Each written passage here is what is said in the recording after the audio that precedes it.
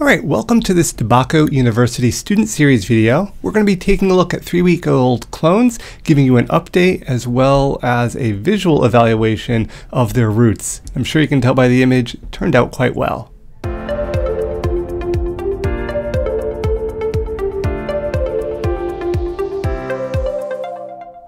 Alright, so before I get into the 3-week clone update and visual root evaluation, I just want to give you some background information here very briefly. First off, there was a light change. It went from a Fluence SPYDRx PLUS 660 watt LED to the agrobrite Designer T5s running at 260 watts, and those are fluorescents, and we see both of those in the image right here, and links down below for more information on both of those lights.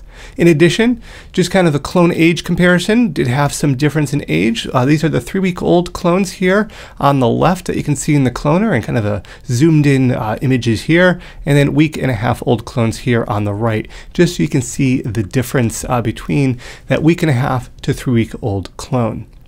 And then lastly, the water conditions. So they were basically left untouched for about the 3 weeks there. Only the pH really needed some slight adjustment after some more water was added, because you want to make sure you're keeping that at the proper height for the cloner. So now let's get into the video. So this is an update since the last time we've came and seen our clones. Pretty much since the last time we switched out our lights from the Fluence LED lights to some fluorescent lights from agrobrite.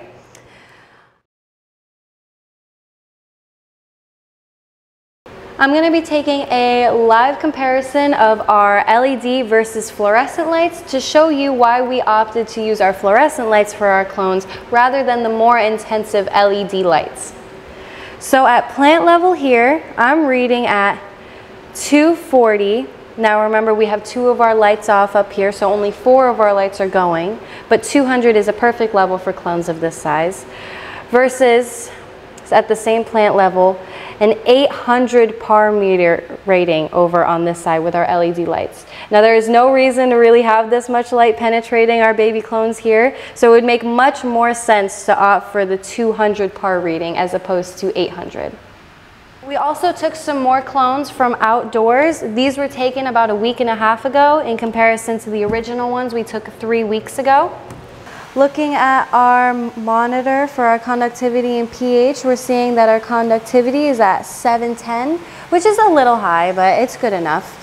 Our pH is at 7.1, which is a little more basic than how we would like it to be.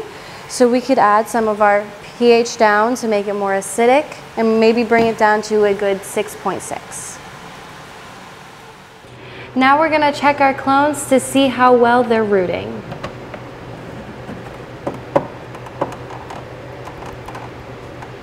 As you can see, this side is a lot more developed than this side, and this is because these have been developing for about a 1.5 weeks more than these have.